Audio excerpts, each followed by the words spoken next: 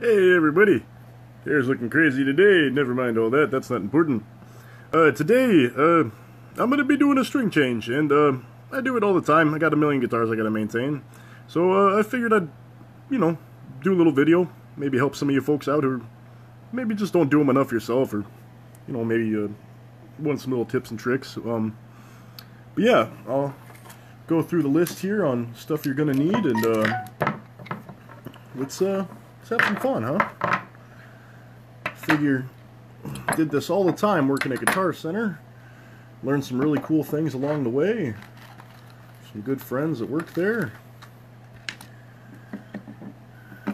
Alright, so this is a pretty basic set of tools, but it's some stuff you'll need. First off, we've got clip-on Peterson tuner. This thing's pretty nice. You don't need one quite this fancy, and it's pretty expensive. The only reason I got it is because I got a pretty sweet discount working at Guitar Center when I got there, but this guy's normally about 80 bucks or something. It's crazy. Yeah, you don't need one quite that nuts, but simple Phillips, flathead, decent set of dikes, okay pliers, small metric Allen wrenches, hex heads. I've got some tiny little Phillips and flathead screwdrivers. String winder isn't necessary, but makes a little bit of difference. I've got some good old Dunlop guitar and polish cleaner. Stuff's pretty nice. I like it. I'm gonna have to get some more soon. Running low on lemon oil too. This is for your fretboard. This is good stuff here. These are my particular choice of strings. And the gauge that I've typically been using. DR happens to be my favorite company. I really like these ones just because I can't quite get the other ones anywhere near me. And then decent microfiber cloth. It's two-sided, so you can get kind of two different surfaces on it. And then got a roll of toilet paper there, or paper towels. But this is the guitar here that I'll be working on today. It's a fun one.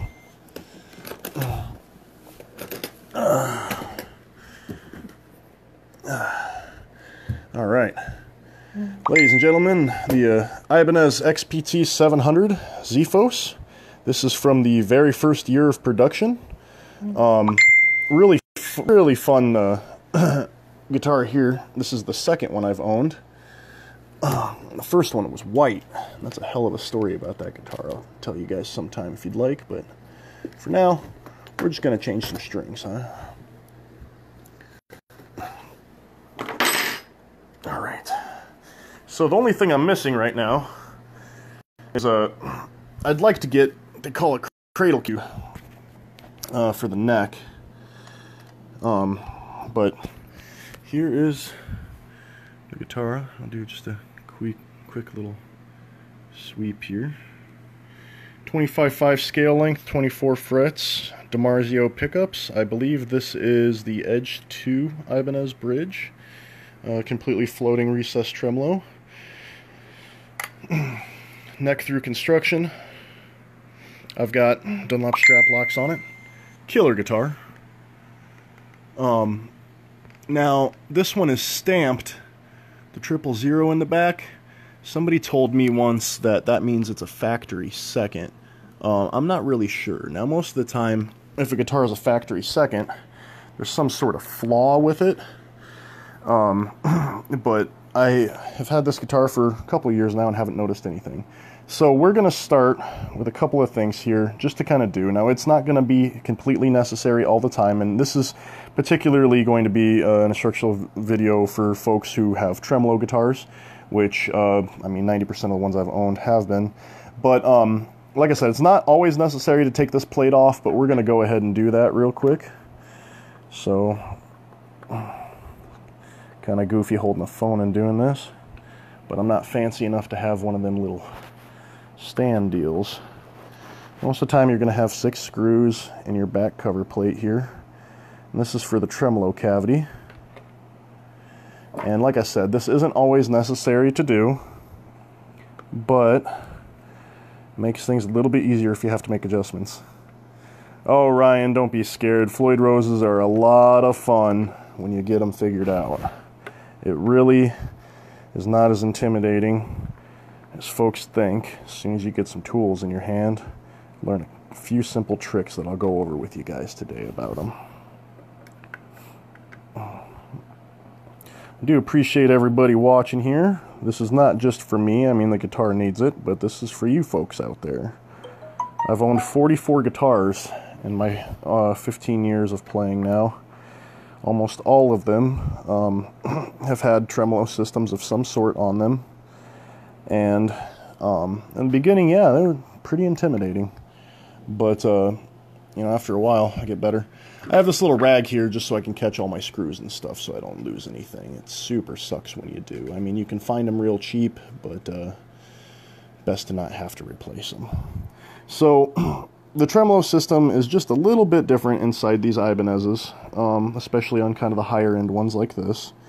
But a few things you'll always find on the inside of your cavity is going to be your spring claw, your springs, and then you'll see this is your tone block here. Now Ibanez does this slick thing on some of their tremolo systems where they have this backing bar. Now it doesn't happen very often, but sometimes your strings can pop, or your springs can pop out from the back. There's little holes that they'll sit in inside. So this backing plate really helps. I really like that. I happen to put this piece of foam in here just to kind of keep the springs from vibrating as much. Kind of creates some overtones that you don't necessarily always want to hear. Now this wire here is your grounding wire.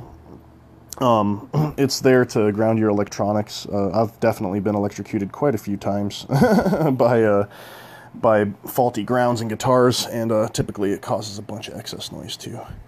So she's kind of dirty. Sat at my guitar player's house for quite some time, and you know, stuff happens, but I got some good cleaners. So now the big trick to all this is that most of the time when you do string changes, most folks are going to go ahead and take off all their strings at the same time. That's a big time no-no with the Floyd Rose stuff, or even these floating tremolos that Ibanez makes. The trick is to just do one at a time. Now,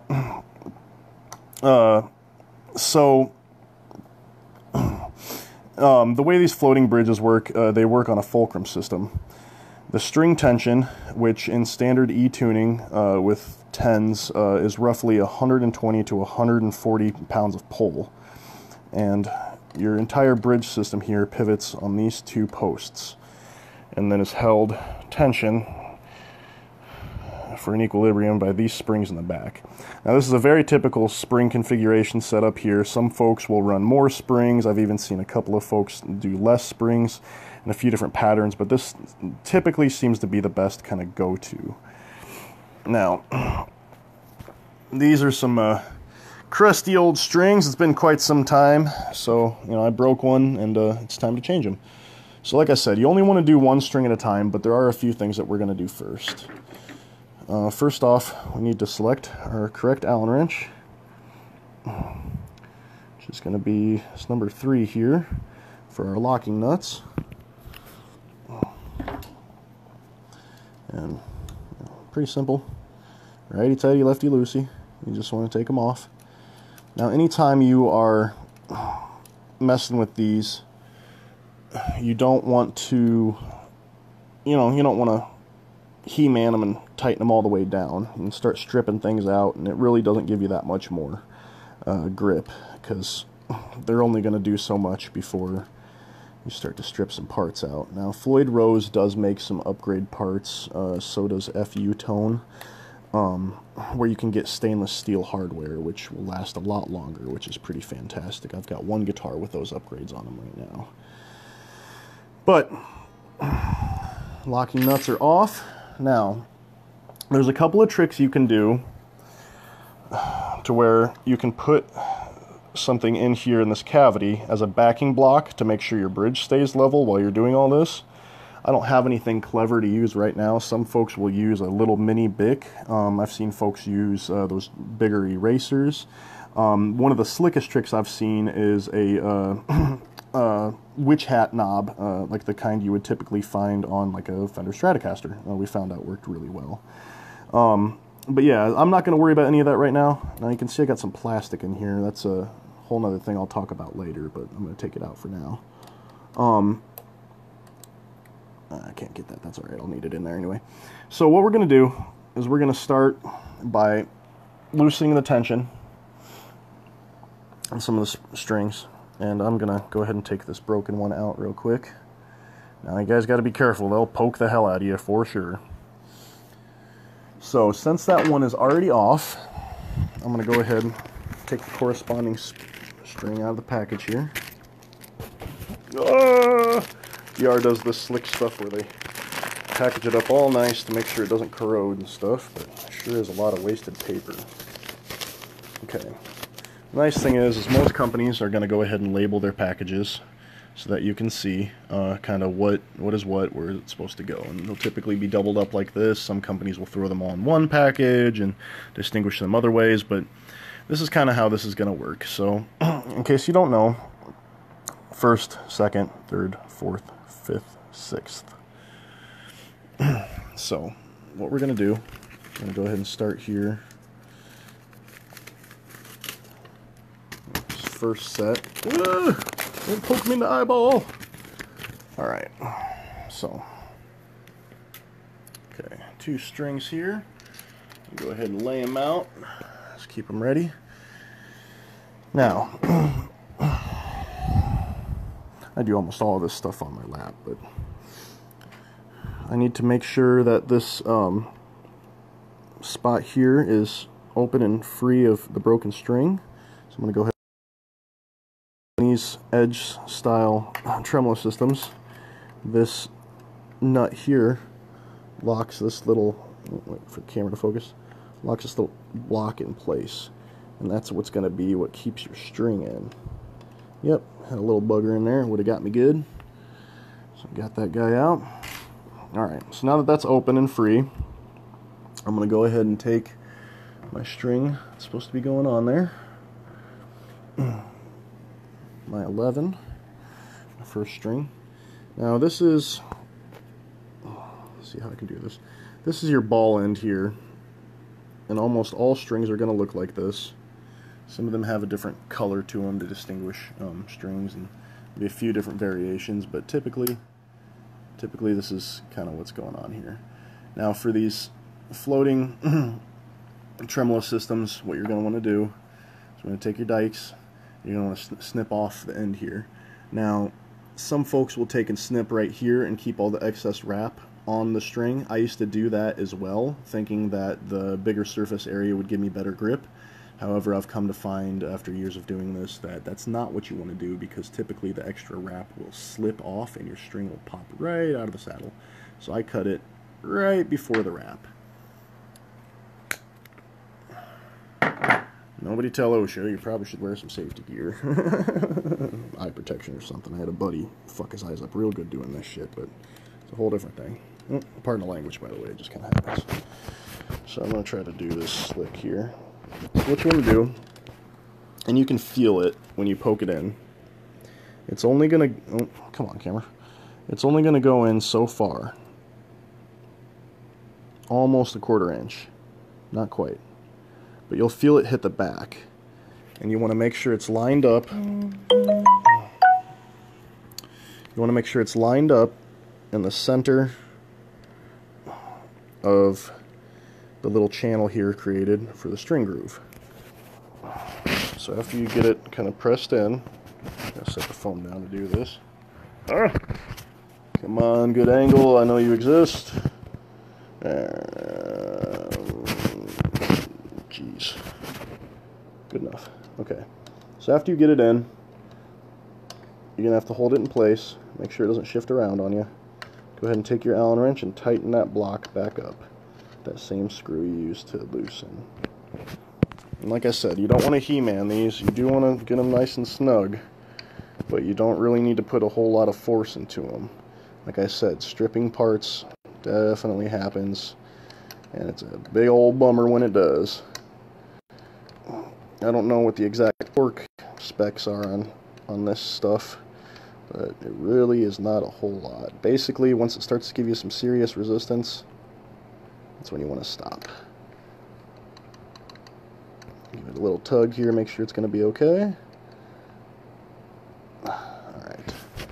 Now that we've got that on, I'm going to take and set my guitar kind of down on the floor so I can reach everything properly. Now, I've seen quite a few different tricks for doing this.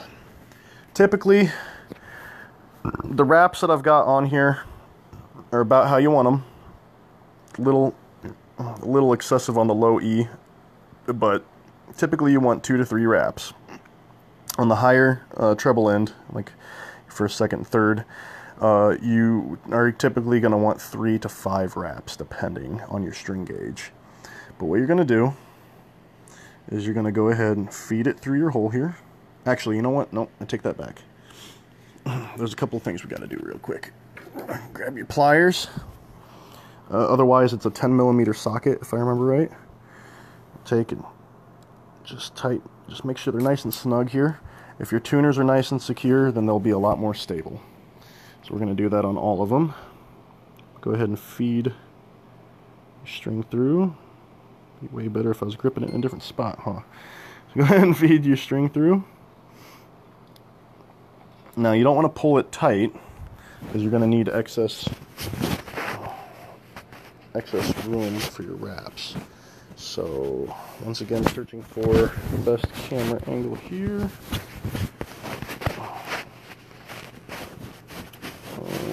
Come on, phone.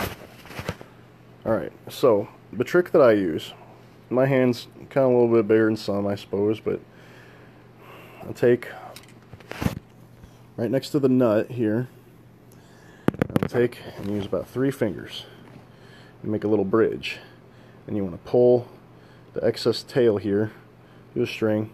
You don't want it tight, you want it to just rest on your fingers. That typically seems to be the right amount of slack to make sure you get the proper amount of wraps. So I take and pinch it. And what I do is I give it a little bend there. Now this is kind of a slick time reducing trick here, but I'll take this excess, since we got quite a bunch that we have to wrap up, and instead of going and spinning it all up, what I'll do is I'll take and just spin it around. Now you want to, we'll call this the tail. You want to go around the tail on top, and then you want to go, gotta kind of flip it around here. You want your first wrap above the tail, and you want your rest below it. That way it can kind of pinch it in place. But let me see here. Make sure these are sitting right. Okay. You kind of see how that worked there? It's pinching that tail piece in. Now, you take your handy dandy little string winder, or you can use your fingers, doesn't really matter. Oh, can't reach it though. And yeah, you're right, Ryan. Everybody does this different.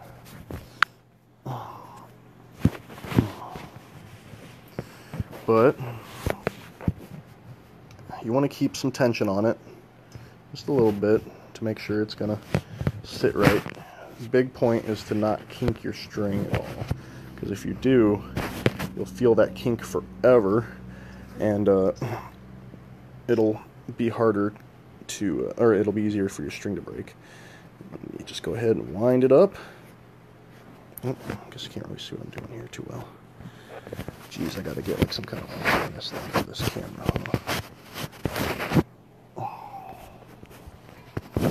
Okay. Oh, dang old. Come on now. So, whatever. Take your string winder. Come on.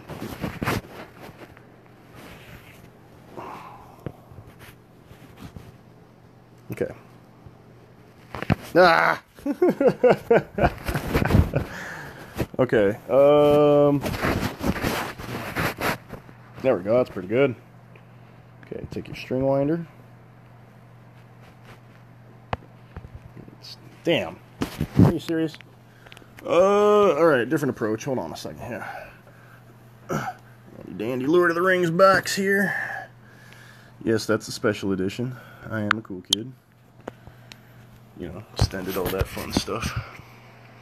Okay, so once you got your string kind of on there and your wrap started, make sure you keep some tension on there with your hand. Take your other hand, winder if you got one, otherwise use your fingers. Spin it up. and it'll spin around. Now the big thing about this is I see folks all the time, whether you're running an inline headstock that's traditional or reversed like this one, or you're running a standard 3x3, or even with your multi-scale, multi-string guitars, different configurations, you want to make sure that your string is wrapping around the proper way. Now, on these reverse headstocks, some of them are a little different, but typically you want them a straight line of a path with the fretboard as possible. See, right here, this is proper. If the string was on the other side of the post, that's wrong. You don't want to do that. It creates extra tension on your headstock, extra pinch points for your strings, and better chance of your strings breaking, failing, and coming out of tune. So this is typically how you want to do it.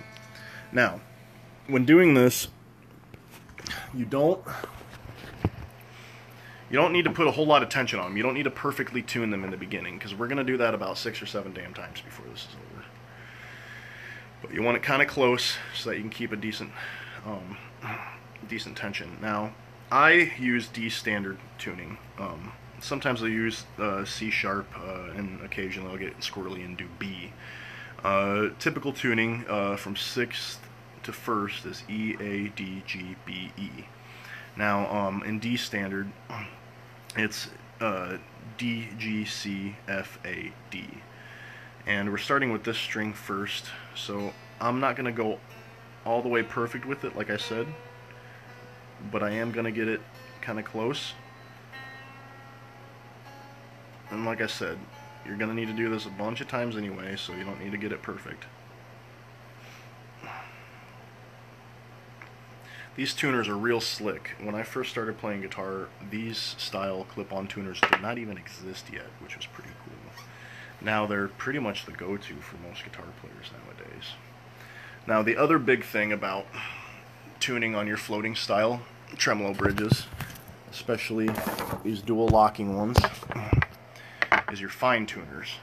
I see so many folks kind of forget about this when they're going through, but your fine tuners right here, anytime you're going to tune them for the first time, you want to set them to a neutral kind of center position. So they raise up and down, they're screws. I don't know if you can see this. Hold on, let me flip the camera. You want to set them to kind of a neutral position where the screw is midway up and down. So we're going to go ahead and back it off. And you're going to want it right about there when you start. That way, when you tune up your string with the regular tuners and hit your string locks up top, that way you still have a decent range to go lower or higher. So you want to start in the neutral position anytime you're starting fresh on your tuning. So that's going to be good. So now on to the next string. Now some folks will go ahead and chop their tails off right away. I don't, just in case I've got some slippage and need to readjust anything. But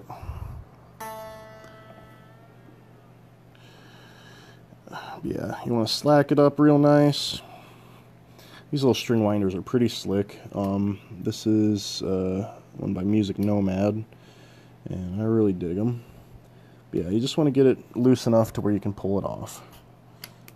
So there's that. I'll come down here and repeat the same process for all these strings.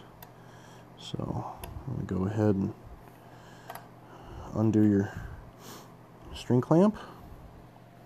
Get your old string up and out of the way. I'm going to put this over here on the couch. Probably poke myself in the butthole later with it. Sucks. Alright, so back that off. We're going to go ahead and adjust the fine tuner. You know what, let's just make all of them in a neutral position now. So we'll just go ahead and match them. You can feel it with your fingers here.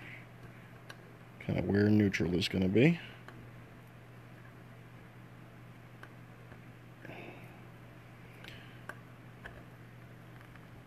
And these little guys, depending on your setup and your tuning and your string gauge, sometimes you can get a half step. I've even gotten a whole step of tuning variance out of them, depending on how far you've kind of played with them. But like I said, you want to keep them in neutral. Now, just for reference, these edge style systems are a little bit different, but this is cocked back a little further than you're going to want it. You're going to want it on this one about right there. That's going to be perfect. But right now it's back a little bit, so we'll have to adjust the tension a little bit later. But for now, we're going to go back and get our strings here.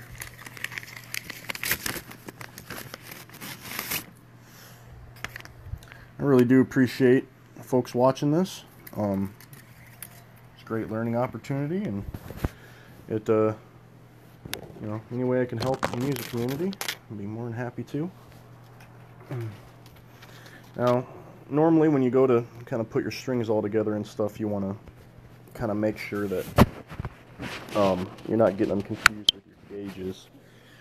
15 years of playing, I've only accidentally mixed up my gauges one time ever, and it was on a buddy's guitar. I felt like an idiot.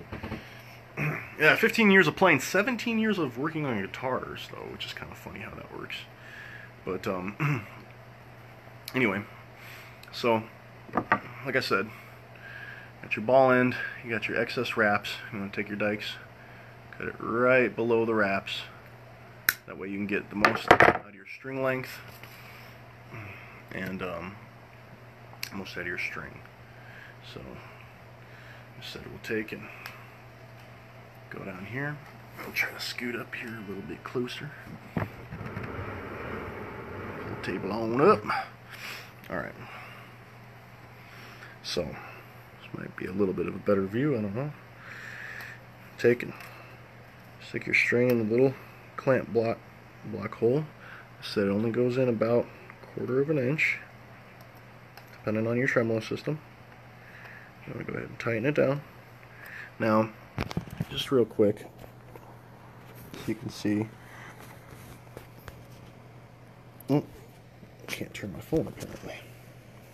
Okay, so this is the screw I'm turning right now. And what it does is it feeds through the saddle and pushes this block right here. This little block clamps the string up to the inside of the saddle. And it's just a compression like that. It just pinches it in place. But like I said, you don't want to over tighten these, but you do definitely want to get them snug. Nothing like going for a whammy dive and your strings popping out of your saddle. Super sucks. Especially since this is not ideally a super fast process. So it takes some time. In a live performance setting, it can definitely make or break your entire night. So, I'll go back up here. Try to get a good camera angle. Okay. Now remember, take your pliers, check to make sure that your string post or your tuning post is nice and secured. And take your string. Now, what I like to do here, so you can see, flip the camera back around again. This is a little hole that, oh, come on camera, focus. This little hole that your string goes through. And just to kind of make everyone's life easier, what I like to do is kind of set it to a position where it's nice and lined up with the fretboard. That way everything's nice and smooth. But you take your string, feed it on through that itty bitty little hole. Like I said, everybody does this a little bit differently. For me, this is typically I've found to get the right amount of wraps. Take about 3 fingers. Like I said, my hands are a little bit bigger. Make a little bridge at your nut right here. Pull it on there just a little snug. Give it a nice kink right there, bend. I'm going to take, put your first wrap above the tail and your rest below it. And let me try to get like a really good view here for a second so you can see this do its thing, because this is pretty slick looking. It does it. So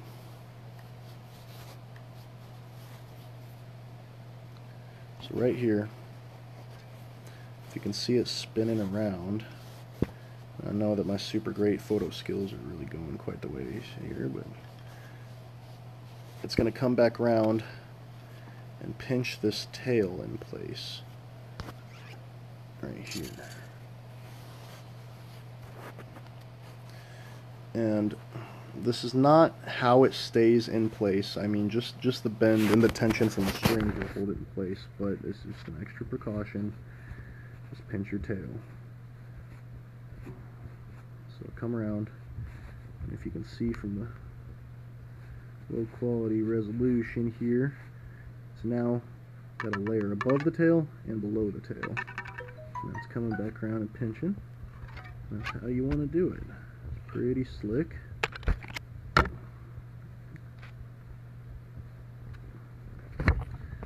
Now, I did start a YouTube channel for my band page, but I cuss too much to be talking on there, so I figure I'll do it here on the Facebook where they'll just take the video down and report me or something down. Okay, now, like I said, you don't want to tune this right away. You just want to get it close, because it's all going to be a balancing act, and we're going to have to retune it a billion times anyway. So I'm going to go ahead and get my handy dandy little tuner on here. This is just a display screen that shows me kind of what note I'm on, where I need to go. These Petersons are a little difficult to read in the beginning.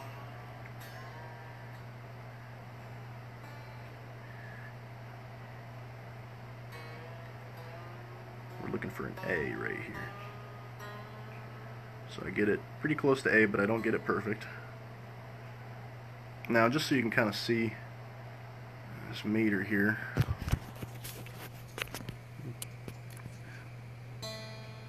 it gives me a readout of my note, and depending on the direction that the wheel is spinning, I'll either need to go higher or lower. It's pretty slick. It's a chromatic tuner. Most of them are nowadays. But yeah, like I said, you just want to get it kind of close, because we'll have to tune this a billion times anyway, so there ain't really no point in getting perfect with it, not right away. So we'll do that. Now, 2 strings done, on to the next. Take my handy dandy string winder. I like to give it a little flick here so I can hear the pitch. Make sure I'm going the right way. My eyes don't always work the best, so I gotta listen to it with my ears. Get it nice and slacked, and pull your tail off. Watch your fingers. Like I said, it'll poke you. It'll poke you real good. Take this guy. Once again, take your Allen wrench, your number 3.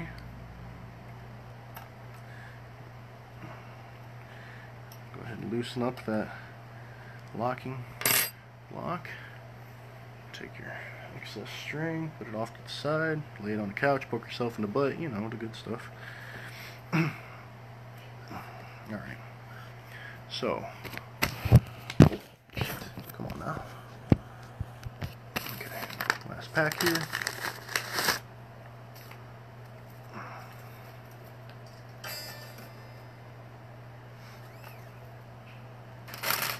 Alright, now, typically if you're going to hydrate your fretboard, which mine doesn't necessarily need it, but I'm going to anyway, typically it works better if you take all your strings off, but the lemon oil ain't going to hurt them none. If anything, it'll kind of clean them, get a little dirty, but I'll show you a little trick for how we're going to do that when I get all the strings on and the bridge all leveled up, and then we'll worry about cleaning and conditioning.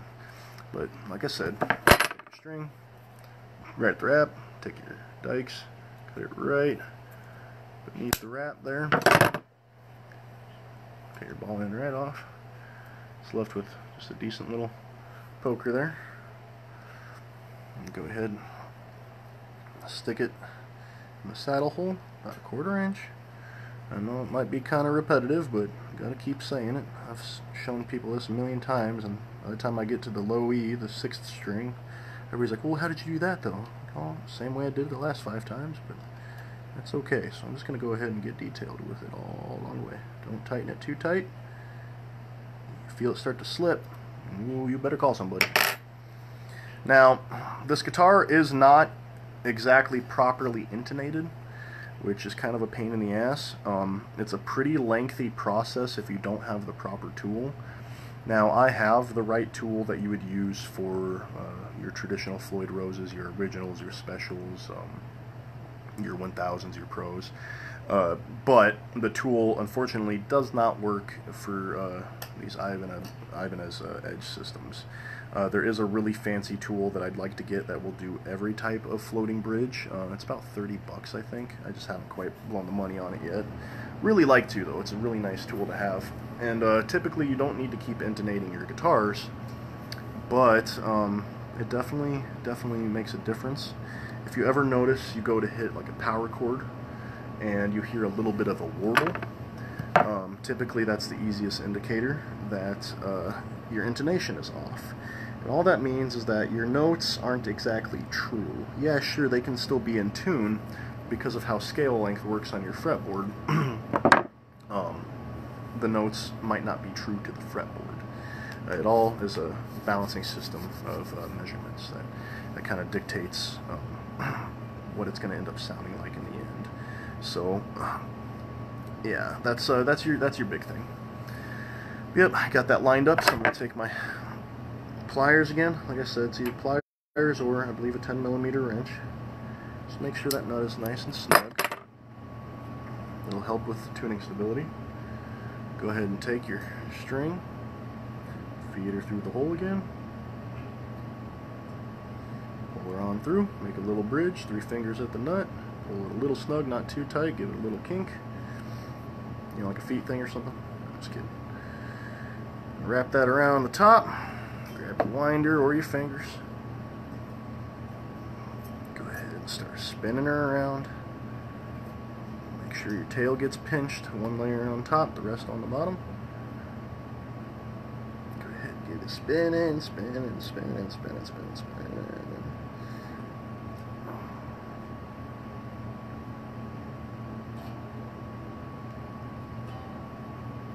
Okay, and the tail's out of the way here. Get the tuner back on. Like I said, you don't want it perfect right now. You want it real close, but not perfect.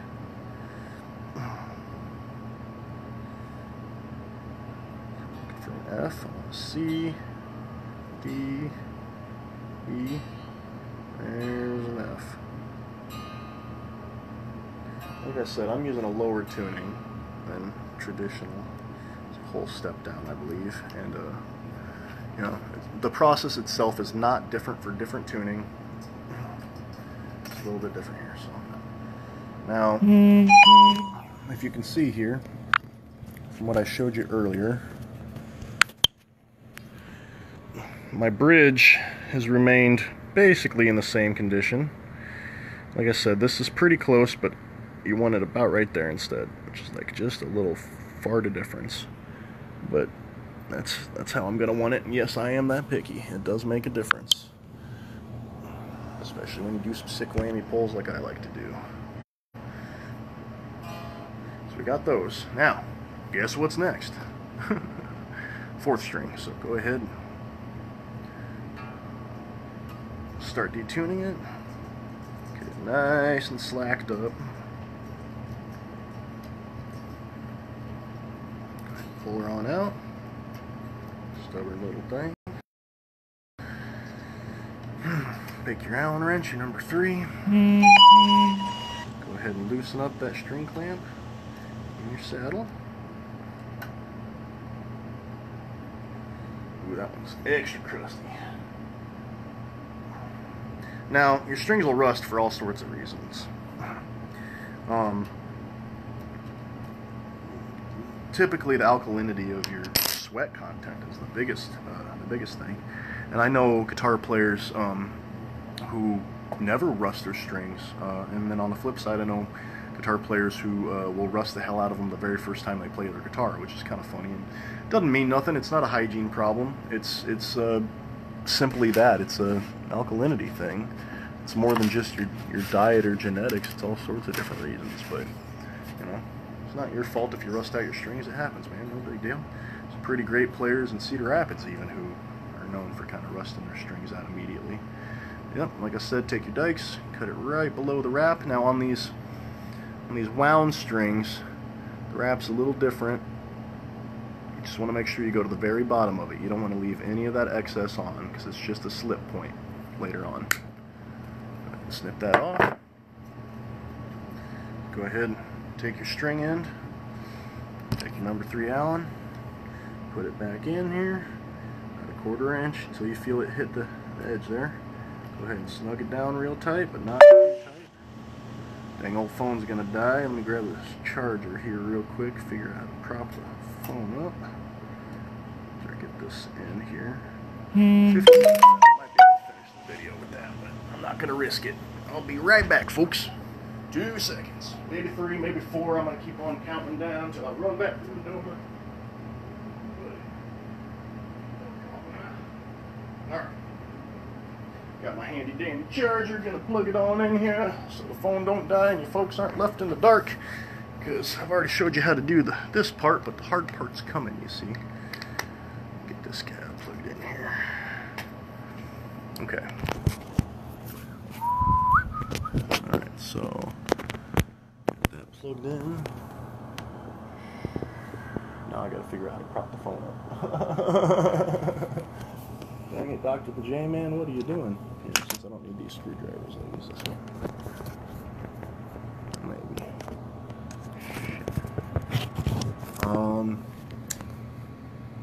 Well, that's unfortunate. Ah, DVD cases.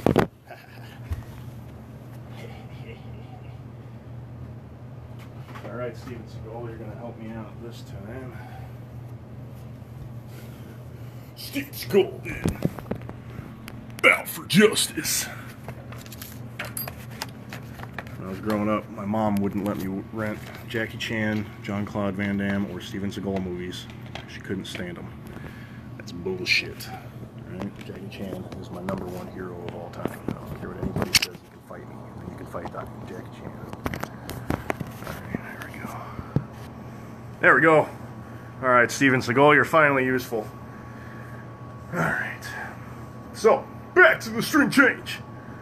Okay. Alright, so I'll go ahead and line up the hole with the fretboard. Take your pliers, make sure that the post is nice and secure. 10mm, I believe. Or a pair of pliers. You don't want to use needle nose, you'll screw yourself all up. Go ahead and feed your string tail through the hole. 3-finger bridge at the nut. Get a little bit of space here. See, string's a little thicker. Go ahead and put a kink in it. One wrap around the top, the rest around the bottom. Get my handy dandy string winder out here. Alright, spin it up. Ooh, it's spinning. Look at that. That's pretty. Now, I can do this whole process about 12 minutes. But with the video here and making sure I do a good job explaining everything to you nice folks, I want to make sure that I'm nice and thorough. Take me just a little bit longer. I don't know how long this video's been going on already. Doesn't really say on the screen, but that's okay. So like I said, you want to get it close, but not exactly perfect.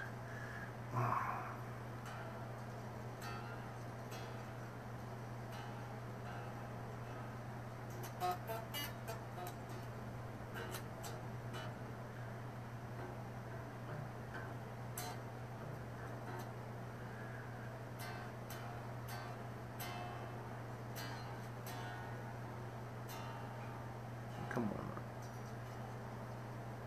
That's what I thought. Yeah, tuner was reading kind of weird there for a second. Alright. Now once I get this all set up, I'll make a nice video playing this guitar for you too. I'll do that in a separate little deal. Alright, so that one's good there. So, let's repeat this process 2 more times. Go ahead and detune your string all the way, let it slack, get some space. I sure do like these string winders. It was not that I was ever against them, it's just that I thought they were unnecessary. And then, you know, working at a Guitar Center, and I wasn't the tech or nothing, but I did a lot of string changes to help out. And it sure does make a difference when you gotta fire out 50 of them in a day. Take your number 3 Allen wrench, unloosen your block here.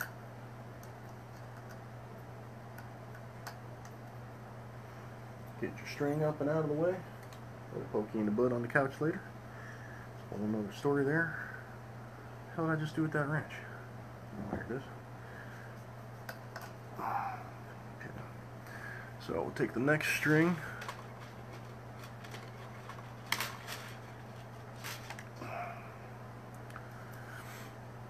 Take your dikes again. Cut it off right at the wrap. Excuse me.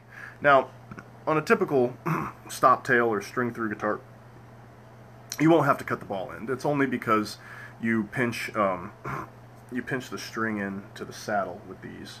That's how it holds it in. Now, there have been a few manufacturers of tremolo systems that you haven't had to cut the ball end off of. But for these you do. It's, in my opinion, not really the greatest design, but it's been around since '84, I want to say. And it's kind of been basically the same ever since. My favorite tremolo company, Kaler, does theirs a little different because you don't need to trim the ball end off. It hooks right in.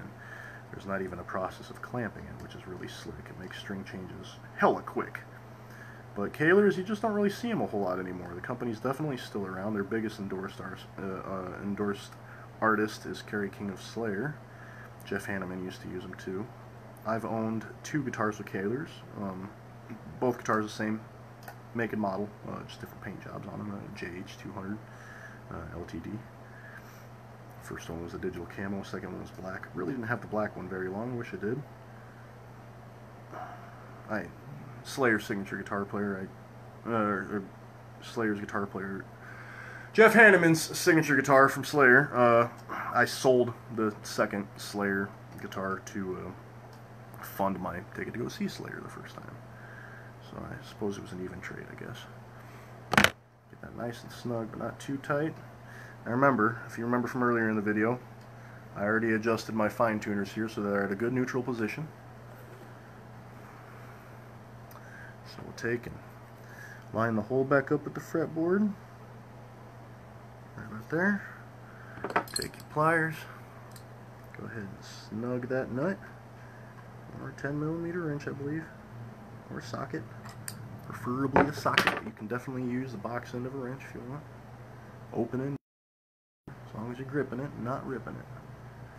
Then slide that on through. Make a little bridge. Your nut, 3 fingers. Go ahead and put a kink in the tail. Keep it snug. Go ahead and wrap around the top of the post. Ooh. Gets a little trickier when you get to the thicker strings. Like I said, you want to be careful not to bend them anywhere else.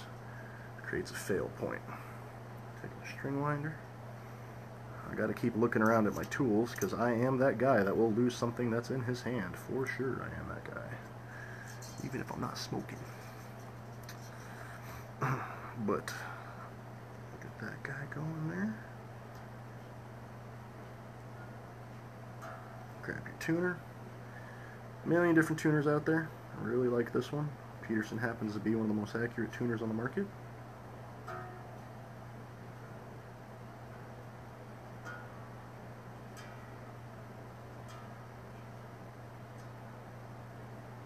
Like I said, you don't need it perfect, it just needs to be close. Now, just a reference for you to kind of see what the bridge has been doing this whole time I've been doing this, because, like I said, it's a constant counterbalance. Your tension. The bridge has stayed pretty nice. It's still right in the range where I want it, and will likely balance out perfectly by the time I tune it right. Because, yeah, actually, shit. See, it's already right now, right at a good neutral position to where I want it. This is right how I want my bridge to look on the Edge 2 systems. I believe it's the Edge 2, I can't remember. If it's too far back, you won't be able to get as much of a high range out of your pull, and if it's too far forward, you're risking the chance of pulling it too far high and then snapping your strings immediately. And I went through a lot of trial and error with that back in the day, before I really figured out that you want them balanced. You want them balanced really nicely. Not only does it look good, but it performs well, and that's number one right there. So, string winder. Go ahead and take off our last string here, the 6th. And guys, I think this video is going to be a little bit more of a success than I wanted it to be. Honestly, I kind of wanted this to be a big old disaster, so that you can see what to do if you happen to screw up real bad. Because troubleshooting is the name of the game. It's not always going to be this smooth, even if I'm doing it, even if somebody better than me is doing it. So, kind of lucked out with that. But like I said, I almost kind of wish something would have screwed up real bad, just so I can show you. Maybe next time I restring one of my guitars with a actual Floyd on it, I'll screw it all up, just because I have all the fun tools to make the adjustments to those too. Go ahead and take your number 3. Go ahead and undo your string clamp. This one's awfully crusty. I sure do chug that one a lot. Alright, get that up and out the way. Last string here. Can you guess what I'm going to do? Good job, kids! You're going to take your dike. Go ahead and cut it below the wraps. Don't leave any of the wrap on. Come on in. Go ahead and throw it on over there so don't poke you in the eyeball later. Go ahead. 1/4 inch. Stick it right back in the saddle. Line it up real nice with the string groove that's already there, machined from the factory. Get it nice and snug, but not too tight. Strip these parts, you're going to want to kick yourself in the nuts, I promise. Nice and snug. Alright. That's how I'm going to want it. So take it, go back over here. And guess what we're going to do? We're going to go ahead and line up the hole. Pretty good there. Take your pliers or your 10mm. Make sure it's nice and snug. Already really good there. Go ahead and feed her on through. Make a little bridge, 3 fingers. We're going to give this one a little bit more space here between the fingers. Here you go. If you got tiny little hands, you might be able to do 4 fingers, but put the kink in it. We're doing that to compensate for the extra thickness of the string, you see. The bigger diameter makes the wrap radius different. So once above, the rest below.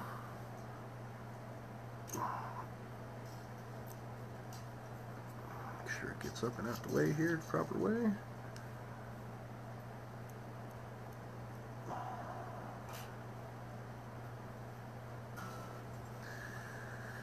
Alright.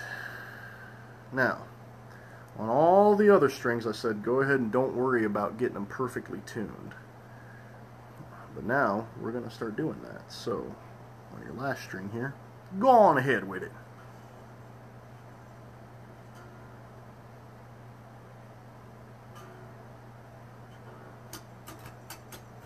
Now, little process a good friend of mine showed me. Your strings, since they're new, they're going to want to stretch, and as they stretch, they'll detune. It happens. Your strings typically stretch for about a week or 2 before they start holding their tune, and then they're good to go. But this process kind of makes that go a little quicker.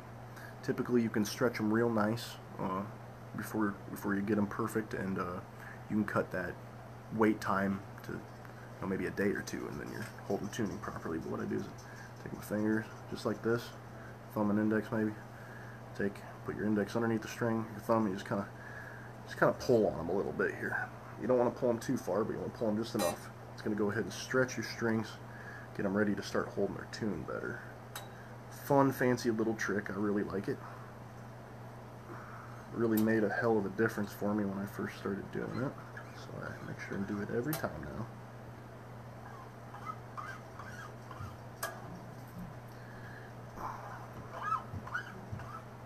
And I'm going to go ahead and repeat that.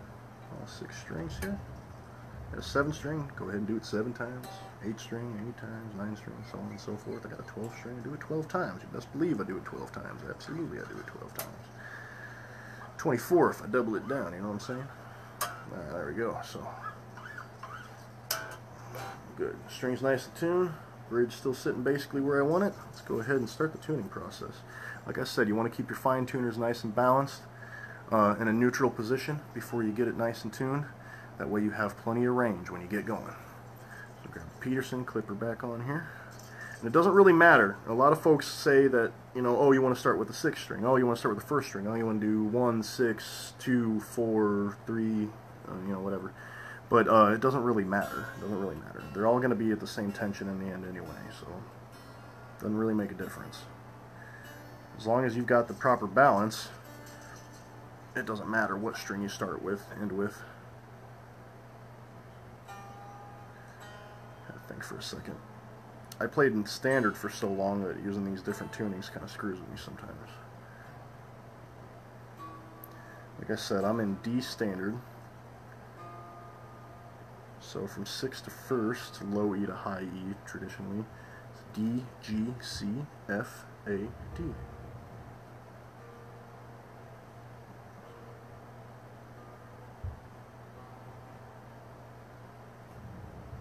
And Peterson is the most accurate tuner out there, but because of how all this balancing works, you don't necessarily need to get it perfect. The worst thing is that even if you do get it perfect, as soon as you go ahead and put your string locks back on, it pulls it back out of tune. Hence the reason for the fine tuners.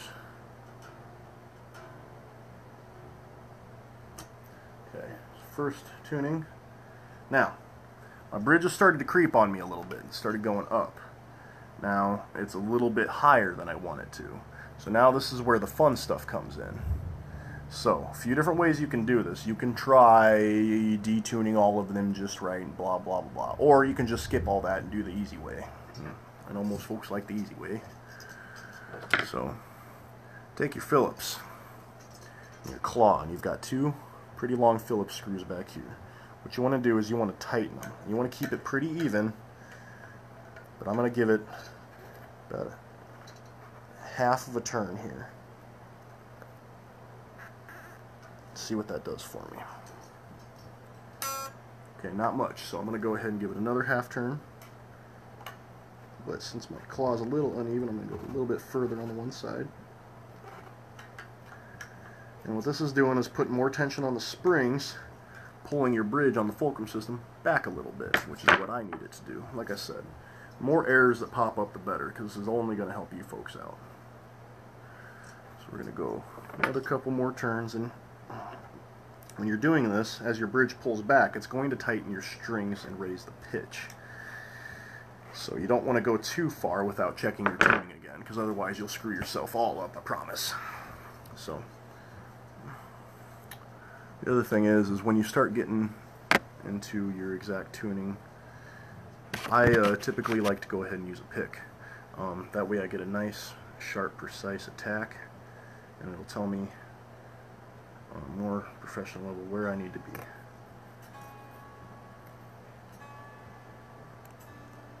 Strings are still stretching.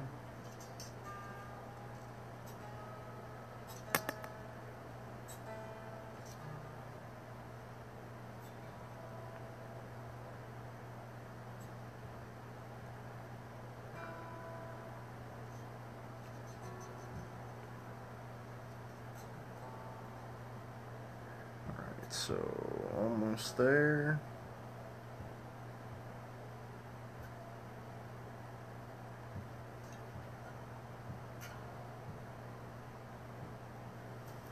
Bridge. Yep, she's still creeping. That's alright. That's okay. We wanted this to happen. That way you folks know what to do. So like I said, actually here, just to give you kind of a representation of what's going on here. Spin this camera back around. So, if you remember from earlier in the video, the bridge was sitting pretty level, and it cocked back a little bit. Now it's kind of cocked forward. Now, this is where it's sitting. This is about where you want it to sit. So I need to bring it a little bit more. Now, like I said, you want to go ahead and tighten your tension screws in the back for your spring system. So, get kind of a better angle to show you kind of what I've already been doing. Spring claw, tension screws. So you want to give them a couple turns here, whatever it's going to take. Get them nice and tight. Keep track of what you're doing. You want your spring claw as level as possible, as square as possible. Check the bridge.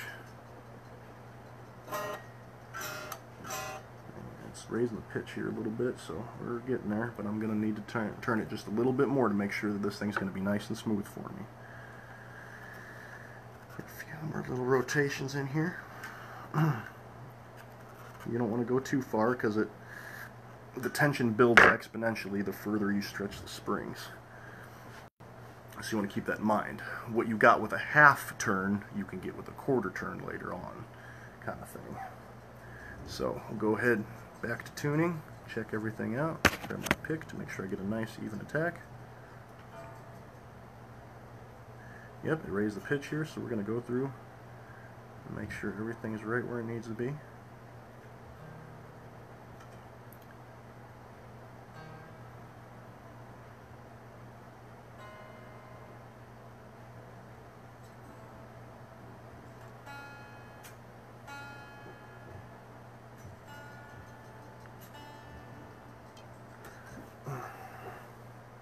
Oh, yep, she's being stubborn. That's okay. This is what we wanted. Like I said, the more errors that come up while I do this, the more I can show you folks. So, like I said, go ahead and tighten up them springs. You want to make sure and keep some pretty solid force on this so you don't strip your screws out.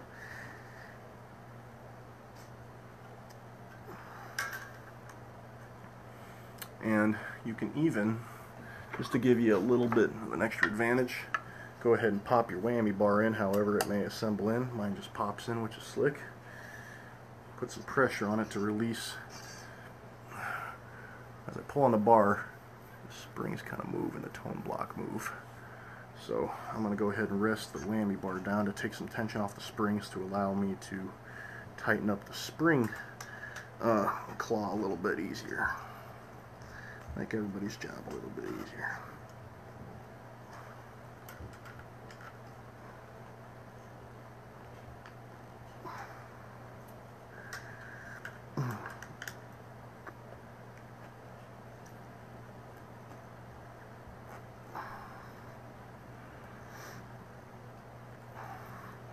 Now, if you find that you have to max your spring claw all the way, you probably did something wrong here and you need to start going back through, start the retuning process, because it does not need to be that crazy.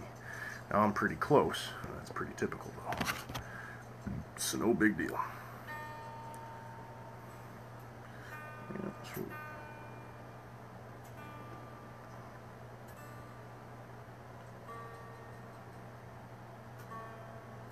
We're on track here.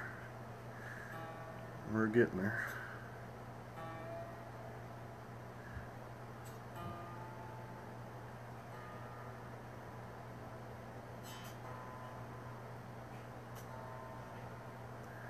But this is still pretty smooth considering.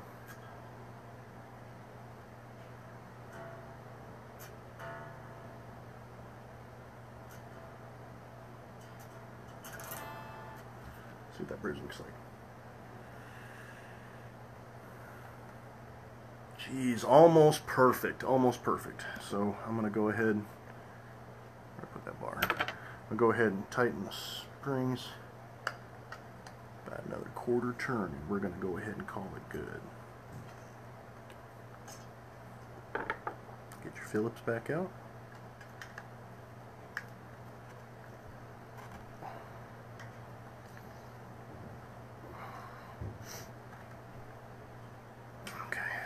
Good enough for me.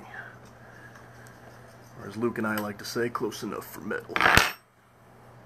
So, go ahead and check the tuning. And if we're slick here, this will be the last time we'll need to do it with these tuning machines.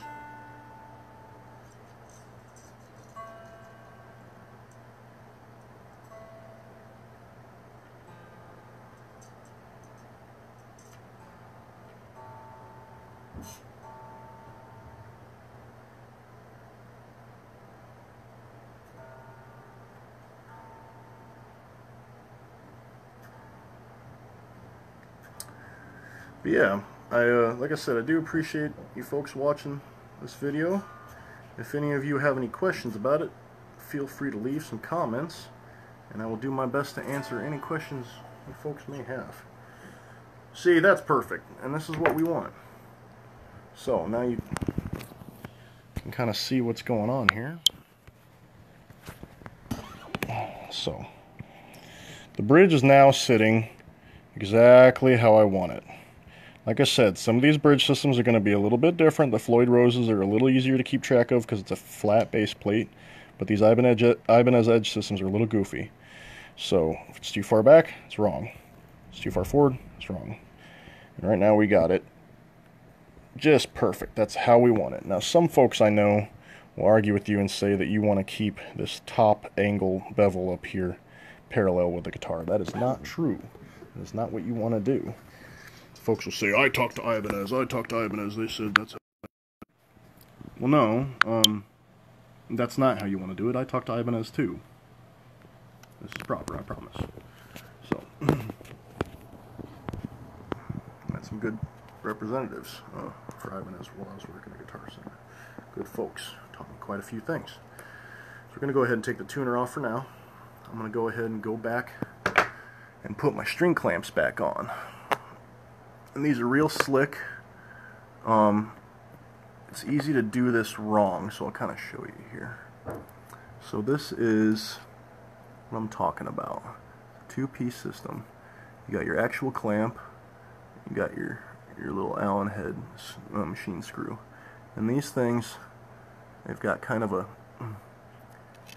little triangle kind of shape going on the top, and the bottom is a little bit concaved. It's done so that it matches your kind of nut there. But what you want to do, just as a rule of thumb, the line going from the peak, you want to run that parallel with your fretboard.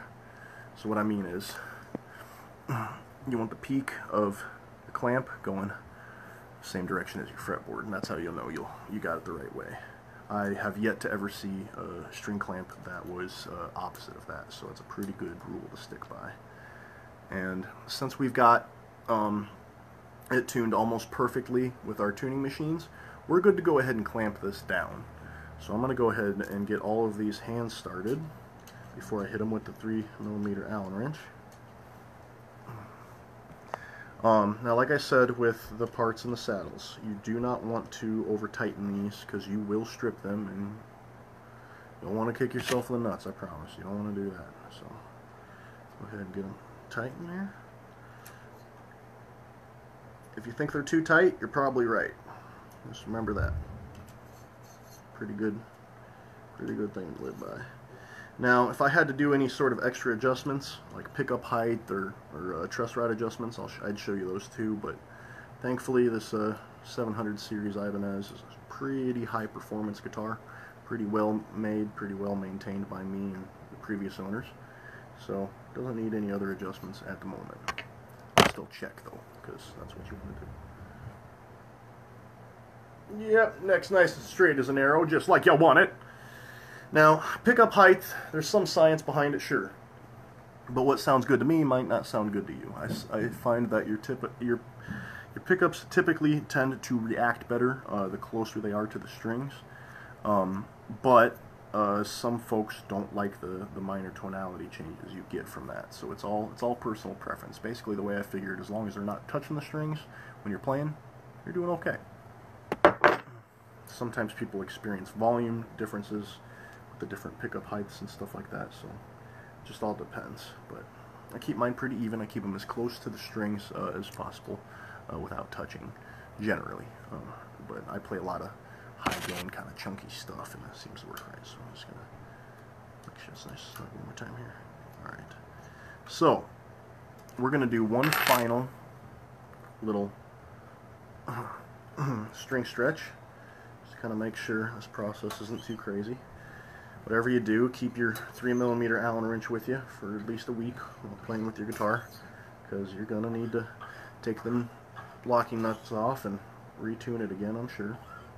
I mean, occasionally you'll get lucky and not have to screw with it a whole bunch, but they can't all be winners, you know what I mean? So we're going to go ahead and get our tuner back on here. This is just a display screen here that I'm reading. It lets me know kind of where I'm at. So for your fine tuners, it's a big old screw here, you just tune it with your fingers. It doesn't take any force, and if it does take force, you're doing something wrong. You better be careful. What the hell did I do with my pick? Oh, there it is. Alright, so we'll go through and retune. And almost there. These fine tuners work real slow down in your bridge system, which is a-okay, because you don't need to make big adjustments.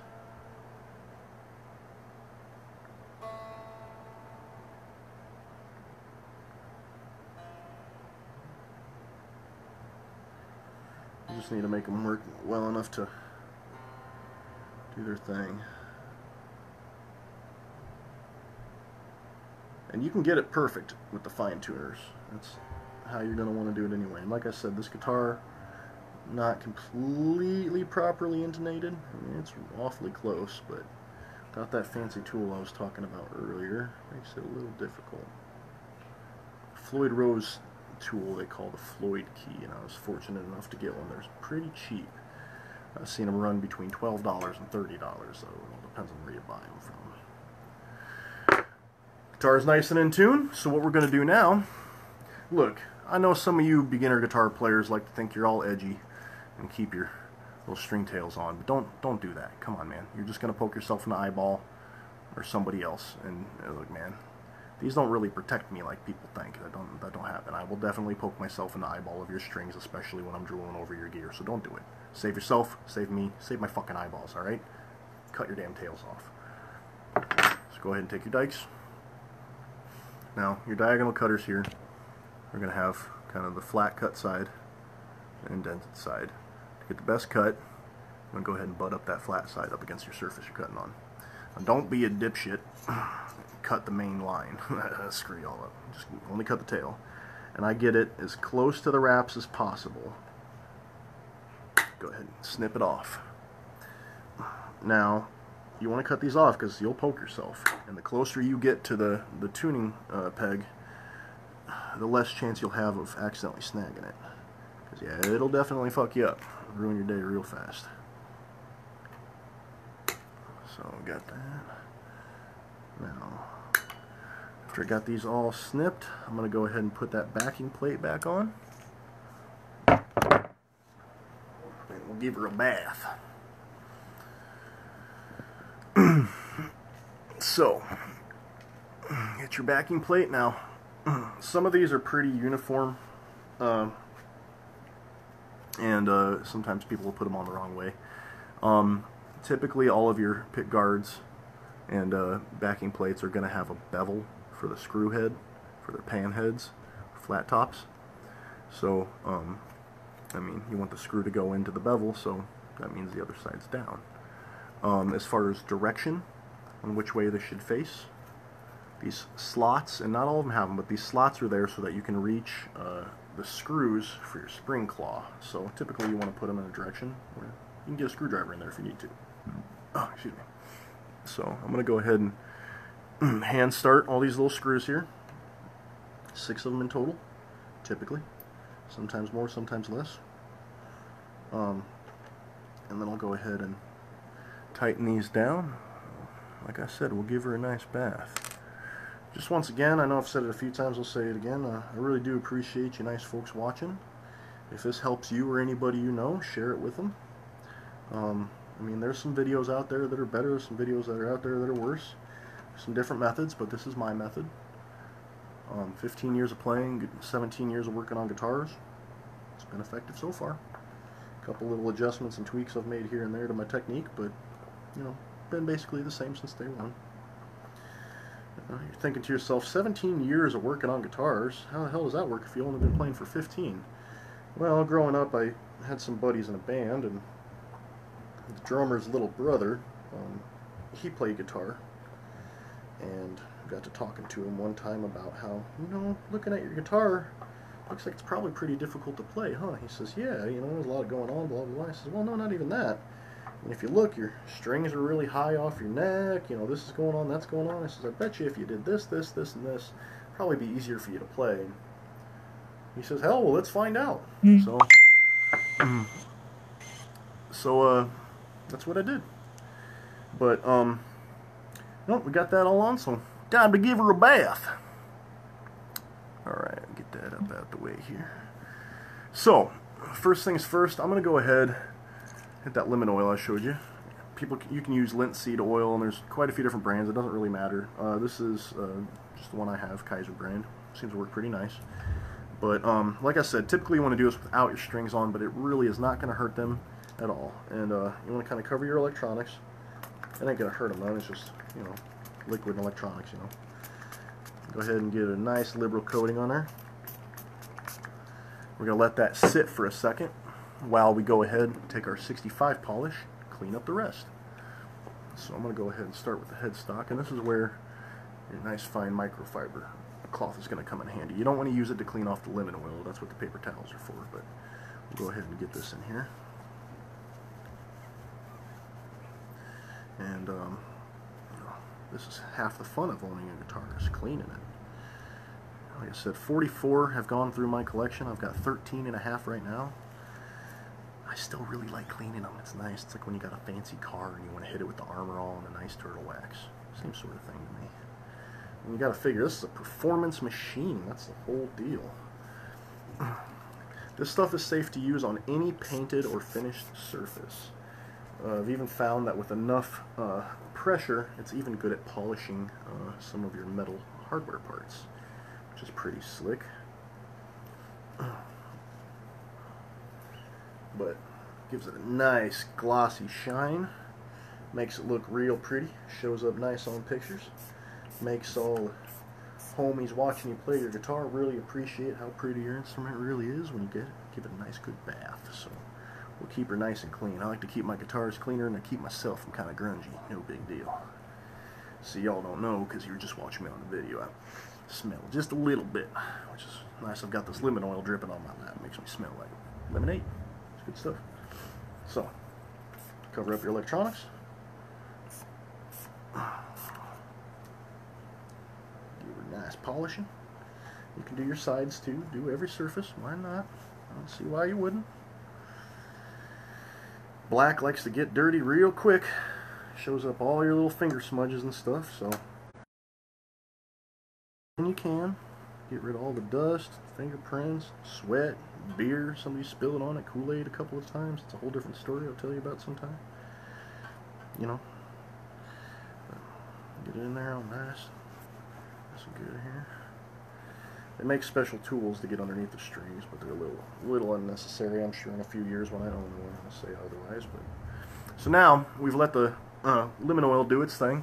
Doesn't take very long, depending on how dry your fretboard is. I keep mine pretty conditioned, so you don't need to worry about it too much. A couple of rolls of paper towel here, fold it up nice so it can slide underneath the strings. It's easier to get it under the strings if you start by your pickups, because there's the most amount of space. Just get in there, get it nice and flat, shimmy that son of a bitch. Like I said, this process is way better to do without your strings on, but because of the whole tremolo system deal, we're just going to go ahead and do it like this. Makes a lovely sound too. Kind of makes your spine tingle. So, like I said in the beginning of the video, I had some plastic. It was from a straw, actually, wedged down in the hole for my whammy bar. I did that because this is a compression fitting whammy bar, unlike your typical screw collar or threaded whammy bars. This one just pops in place, but it's still a little bit loose in there. So I stuck a little bit of the plastic from a straw in the hole to kind of keep it nice and snug. When your whammy bar is nice and tight, tricks like your flutters and dips and stuff work a lot easier, but it still sits snug enough. Kind of. Can't remember. Yeah. Okay.